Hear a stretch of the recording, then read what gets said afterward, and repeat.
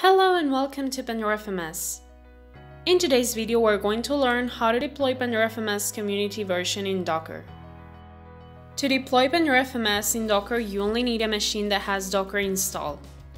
It can be Windows, Linux, or Mac, and it must have Docker-Compose installed.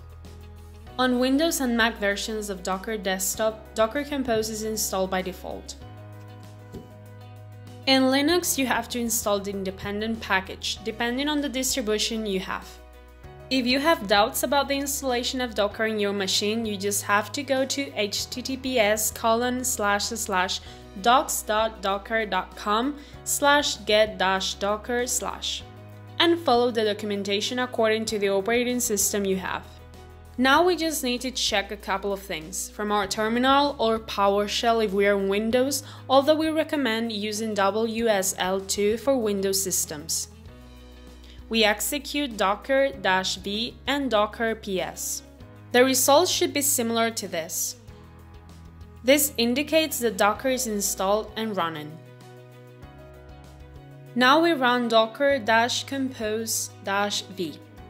And we check that we also have Docker Compose.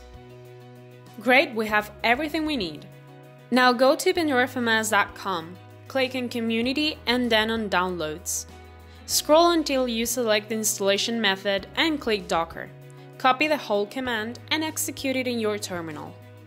Wait a few minutes for the images to download, the containers to be created, and the environment to be configured. Once they finish, just go to port 8080 to access Pandora FMS environment. In my case, I run it locally, so I will go to localhost:8080 and access with the default credentials admin Pandora.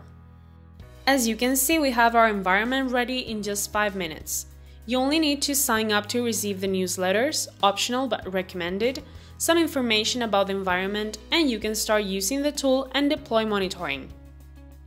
Don't forget to watch the videos that you can find on this channel related to agent deployment and monitoring, which will make your life much easier. Before finishing the video, I would like to highlight that the Docker deployment can be customized for different environments.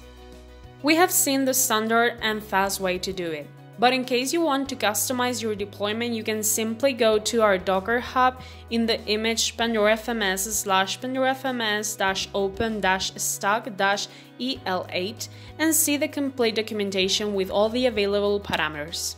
And that was it for today's video. Do not forget it, if you liked the video, please smile, give it a thumbs up and subscribe.